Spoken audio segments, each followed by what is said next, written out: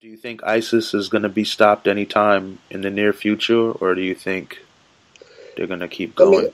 as an organization, we can stop ISIS.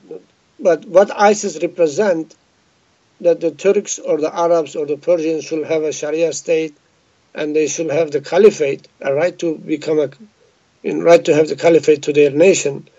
That idea will stay. But how to reform Islam? Islam has to make a peace with democracy. The way these Islamist governments are talking about democracy is very fake. They don't believe in democracy. They don't believe in respecting others. They believe only to rule, to have everything for themselves. And that's the problem. Well, that's a problem with most religions. They all, I mean, even here in America, I see it heading very slowly, maybe picking up pace toward a theocracy of some sorts. I mean, these people make laws based on religion, violate certain groups of people's rights based on their religion. It's not based on anything else. And a lot of it is pretty much in line with the radical Islamic kind of stuff, that ISIS supposedly believes. Hating certain groups of people, degrading women, and they're so close. I don't understand how these people don't see the irony in their thoughts process and what they believe and what their supposed enemy believes.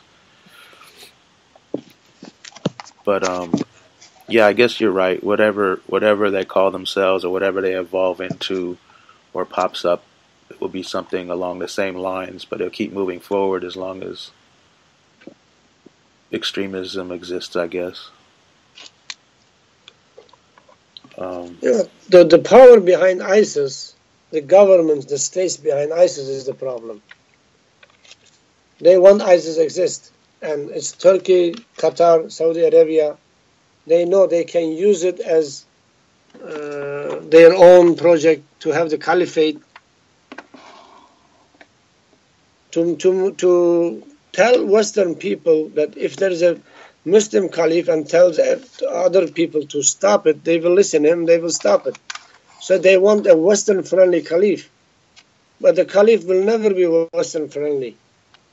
That's the illusion. And if Erdogan becomes a caliph before 2023 and says, recognized by the Western governments, yes, he's the Muslim ruler of the Islamic world, but he is pro-USA, he's pro-NATO, he's okay, he's a moderate. But, there's no such a thing. We see what the Syrian moderates are doing. So you think Erdogan is trying, he has a vision of what he wants to do, and he's trying to do that, or you think that's just a possibility of something that could happen?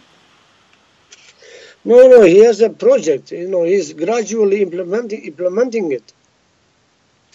So he'd be like, he's very dedicated, very motivated to his cause. He's doing it.